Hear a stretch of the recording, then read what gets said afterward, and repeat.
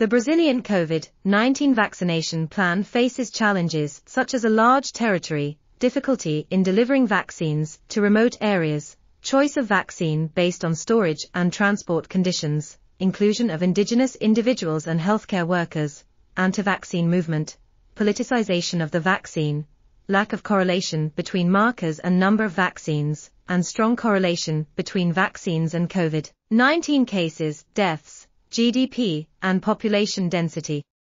A total of 83.28 million doses were distributed in Brazil, with Coronavac, AZD1222, and BNT162b being the most commonly used vaccines. The federal government needs to address these challenges to maximize immunization against COVID-19 in Brazil.